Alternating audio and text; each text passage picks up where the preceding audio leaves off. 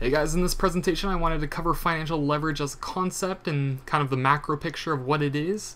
And then in the second tutorial I wanted to relate financial leverage to managerial accounting and see how we can leverage a business. But before we get into any examples, I wanted to talk about three things that I want you to remember. The first is that normally when we leverage a company, we're going to be taking on debt, or we're going to be borrowing funds. So that's the first thing. The second thing is that with leverage, there's an increased amount of risk, but also an increased amount of reward.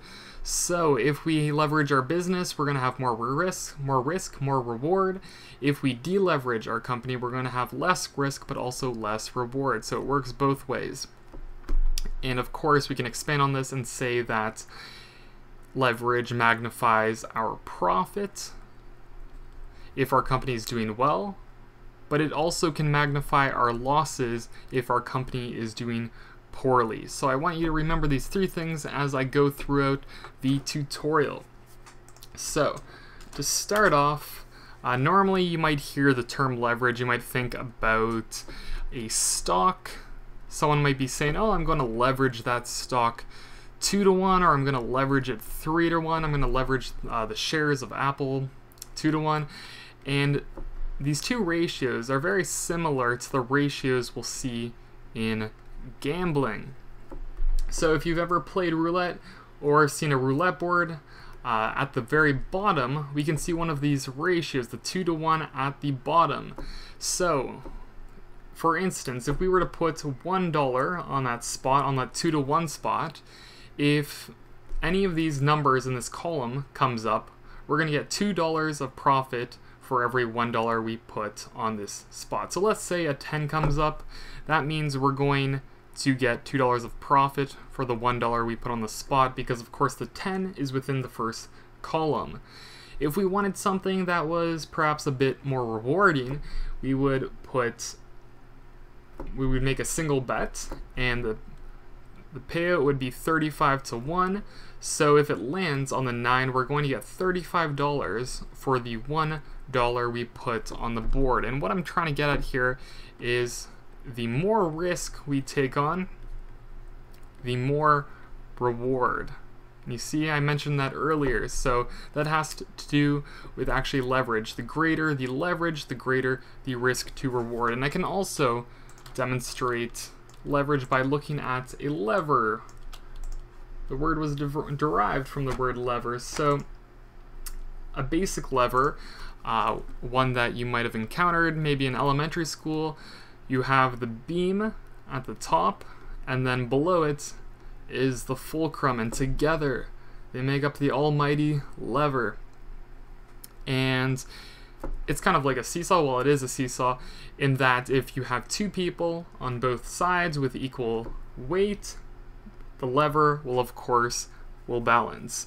But if we move this fulcrum, or the triangular shaped thing underneath the beam, maybe to the right and increase our leverage, then we're going to have an imbalance. I should actually get rid of, which layer is it? This layer. Okay, so we're going to have an imbalance in this scenario. So how do we actually balance this? Well, we're going to, instead of having one person on the right side, we're going to have two people on the right side.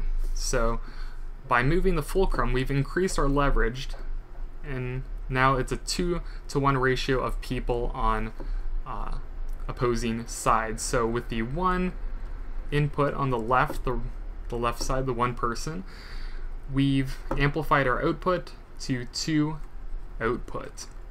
And we can take this a bit further and say, what if we move the fulcrum even further to the right? Well, there's going to be an imbalance again. So 2 people is not going to be sufficient. We're going to actually need probably, this is just an estimation, but maybe 8 people.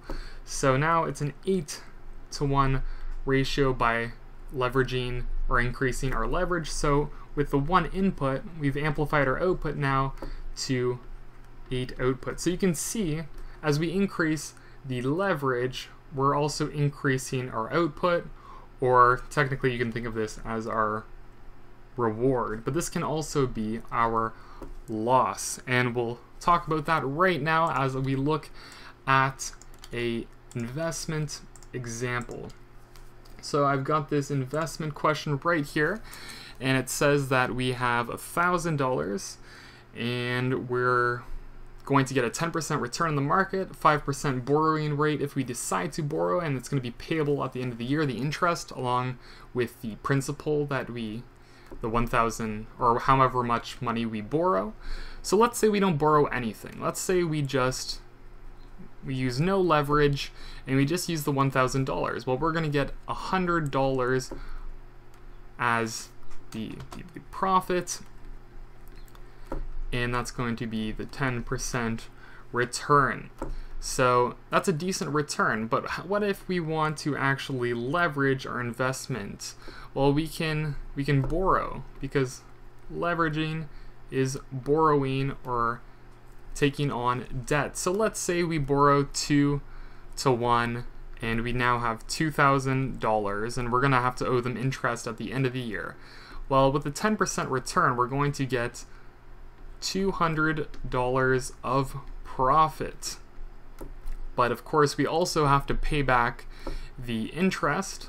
So 5% on $1,000, just 1,000, because we already started with 1,000, so we don't have to pay any interest on the money we had. We only have to pay it on the amount we borrowed. So 5% times 1,000 is going to be $50. So our profit will actually be, after interest, it'll be $150. And if we look at the difference between 150 and 100, that's actually going to be a 50% gain or increase by leveraging our investment. And you can just get that by doing 150, subtract 100, divide it by 100, and that will show the difference or the increase by using leverage.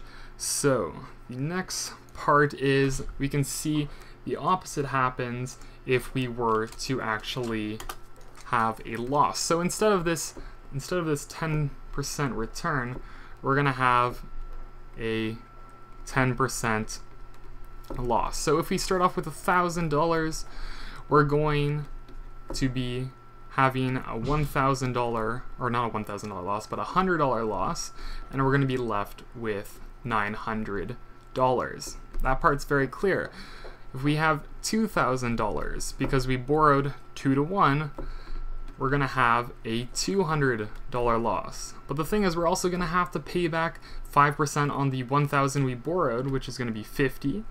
And because of that, it's going to be $250 of a loss, or we're going to be left with actually $750, since we have to pay back $1,000, and then we have a $250 loss on top of that. So it's just 2,000 minus 1,000 minus 250, and that's how you get the 750. So our losses are magnified by leveraging our investment. So it can work both ways.